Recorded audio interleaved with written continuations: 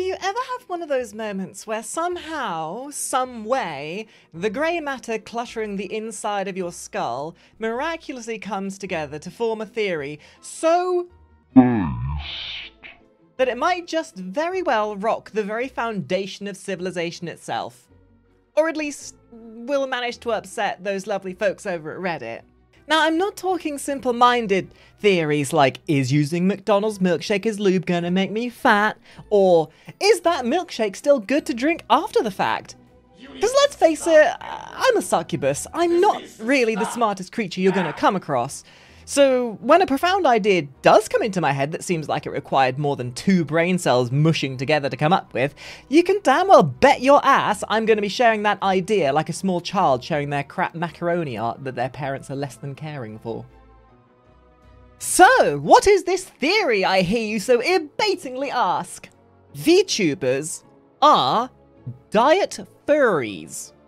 Furries! The punching bag of the internet. Or at least they were the prime punching bag of the internet until NFTs came along anyway. You know something's wrong when even the furries are laughing at you? I'm just saying. How? How could you post this? I thought you were based. Furries! What is a furry? Is this a furry? What about this? Could this be furry? Mum, can we have a furry? Now, in case you've been hiding under a rock, allow me to explain what a furry is, in terms that even my stupidest of simps will understand. A furry is a sub-community of folk who use the internet like their personal chew toy. Get it? To share their appreciation of everything involving anthropomorphic animals, ranging from amazing art produced of their OCs to the appreciation of sexy anthro characters that the mainstream movie and game industry pump out every year to bait furries into spending more money than they have any right to have. Like me, trying to spend my last brain cell trying to understand why people have pineapple on pizza. I mean, come on, it's disgusting. Anyway, the term anthropomorphic, or anthro for short, essentially means animals that share human traits or vice versa. Now you can tell your mum you've learned something today. This all sounds a bit kind of cringe and weird, right? Or at least that's what the closed-minded normies on the internet will make you think, and, well, you're probably wondering how this has any correlation to VTubers. Hold your shorts, Billy, I'm getting to that. Unfortunately, going over everything I've just said does in fact mean that you fantasizing over Renamon that one time may in fact make you a furry. Or not. I'm not one to tell you whether or not you are a furry, but maybe, just maybe, jerking off to Renamon porn for the 50th time in a day might be a sign you need to look deep down and ask yourself, why did I spend half my childhood feeling these things about Maid Marilyn from the Disney's Robin Hood movies? As much as the internet might make you think otherwise, furries are not all about their sexual shtick. No, sir! That's a stigma that the internet bullies have dubbed them with. Much like any fandom, the furries have had their fair share of trolls. Not that they don't do a good job egging it on, judging by the typical furry Twitter account, I find. This all might be sounding incredibly familiar. In reality, throughout this entire conversation and through this entire theory I'm going with, you could realistically replace the word furry with VTuber at any point and it would basically mean the same thing. The leather club's 2 blocks down. Fuck you. Simply put, using furries as my example, we can see that there's a correlation between the two.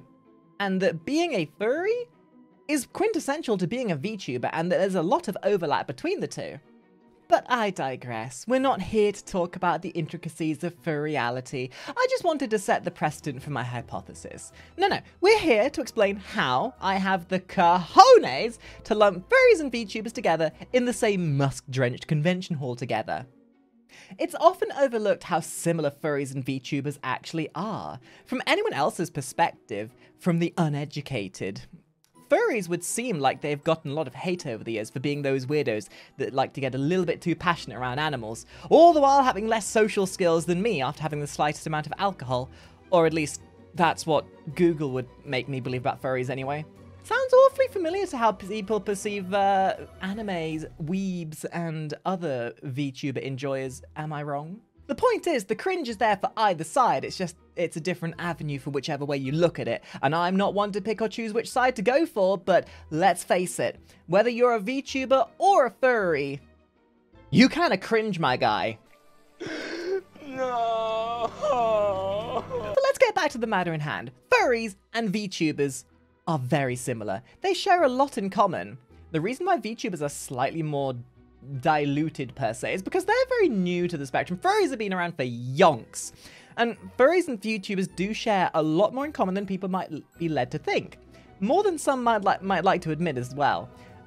And what furries may lack for in social skills, they make up for with their creativity. I mean, if I had obfuscated from society and spent 20 hours a day behind a computer, I too would hope that I would have developed some real-world computer-related skill too. I thought you were my little PogChamp. It turns out that you were cringe. But do you want to know what I love about furries the most that kind of puts them above the VTuber spectrum a bit more? The cosplay.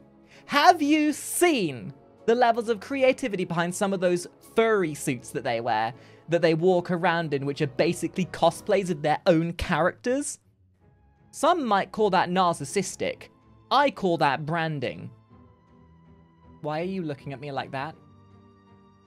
No, I don't have a fursuit. Shut up!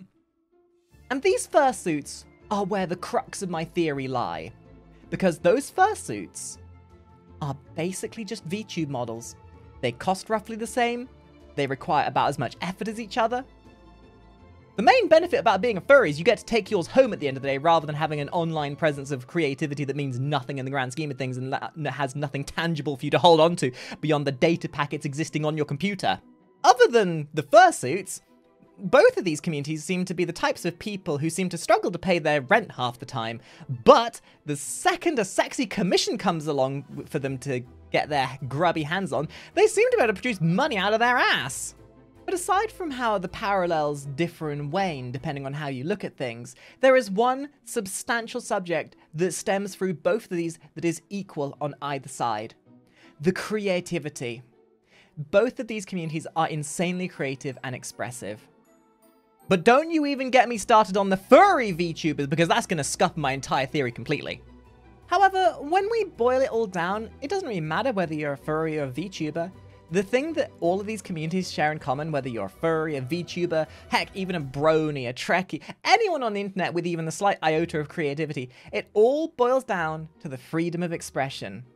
And realistically, the fandom that we express ourselves through is just the medium of which we express that creativity through. And I'm happy to admit, if it weren't for the furries, I'd never have discovered VTubing to begin with. And when it comes to VTubers, they're basically just doing their best imitation of a furry without the weird musky smell and constant shedding of a fursuit. I guess, sort of. Oh yeah, the point I was going to make with this entire video was that whether you're a furry or into anime, cartoons are hot. And something about expression. Anyway, like, subscribe, bye!